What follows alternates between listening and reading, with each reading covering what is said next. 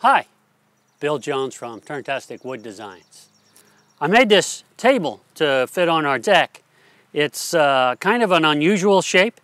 Originally, when I was going to make it, I laid out a prototype that was square. But our deck is kind of small, so it was a little too invasive, so I just lopped the corner off. And in doing that, I decided to go with 5 legs. So it's a little bit different, but I'll show you how I made it next.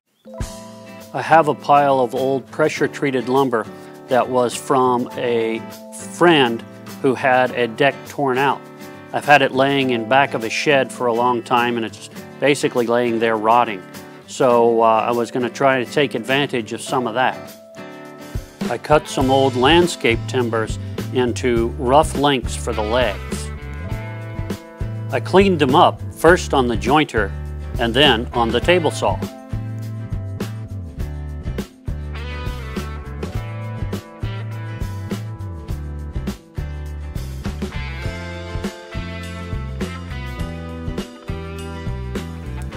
Then I cut them into legs 2.5 inches square.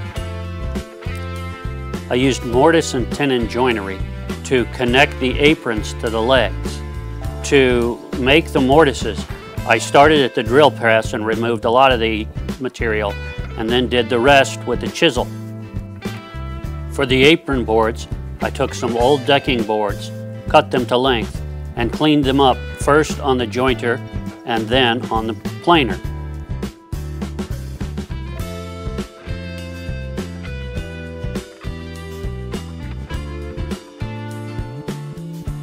To make the tenons and the apron boards, I set the blade height on my table saw to 1/4 inch. I then nibbled away the material on one face, then flipped the board and nibbled away the material on the other. And this is the frame, dry fit together. The legs looked a little clunky being totally square, so I got out my tapering jig and tapered them down a little bit just to give them a little more style.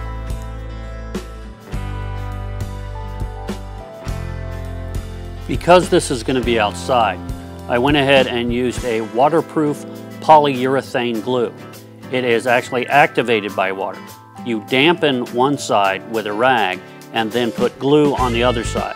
You put it together and that will last forever. For the top, I cleaned up some more deck boards and I started by making a frame. First, I cut the right angles at the chop saw.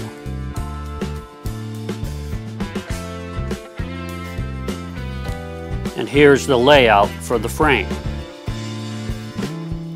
To join the pieces at the top, I'm using 1/4 inch dowels. I drilled the hole using this self-centering doweling jig.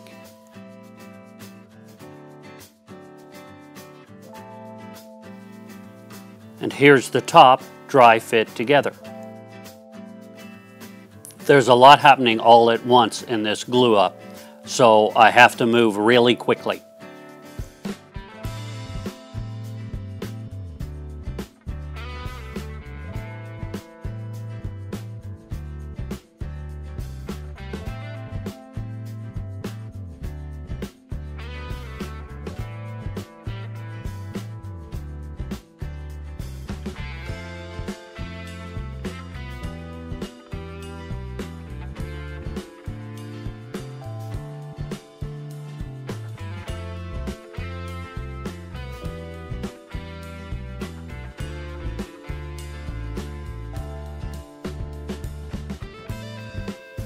While the glue for the top was drying, I brought the base outside and sanded it up a little.